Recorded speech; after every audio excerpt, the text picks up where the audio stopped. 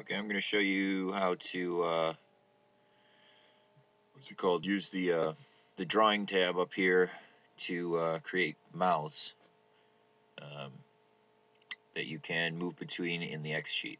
So start with your column 1. I'll just draw body and a head. Body and a head. So now go to column 2, draw your first mouth. And what you want to do is go to your animation tab, and this is something a little different, but this is so you can attach the mouth to the head. So if I move the head's location anywhere on here, the mouth will stay attached to the head in the right spot. So what you do now is you go to your drawing tab. I'm going to extend the length of this down for 12. Then you go over to your drawing tab, and I've got this mouth here.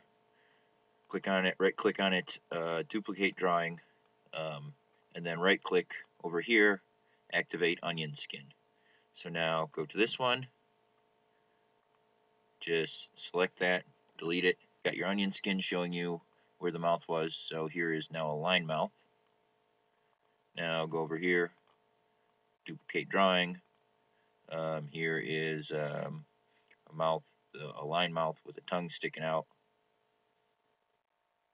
And do one more, duplicate drawing, delete that one, and do something like, I don't know, it doesn't really matter, but some teeth.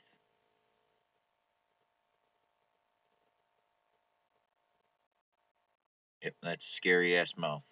So now you got your mouths, and go back over to your animation, and here you see you have, same thing we had before, but now if you double click on any of these, it'll say B1. Well, press 2, because 2, and press the enter key after you do that. 2 is, you see here, is the, your second mouth. Now go down a little farther. 3, third mouth, press the enter key after you've entered that. 4, and I'll do another one, 4 here, so it extends a little longer. There you go. Now go over to File, Render, and click play. There, the mouths go through. Obviously, these frames are incredibly fast, so it's kind of pointless, but it shows how it's done.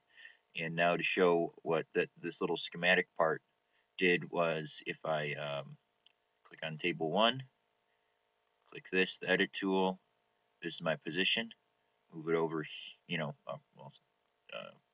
okay, start, click at the first one, position, move it somewhere so it gets sets, and then your last one, move it down here so it sets. And now I'm going to deactivate my onion skin. So now I go back to File, Render, and I moved it really poorly there. So it does move over there, but it keeps the mouth attached in the same spot. You get the idea of it. So that is how you do that.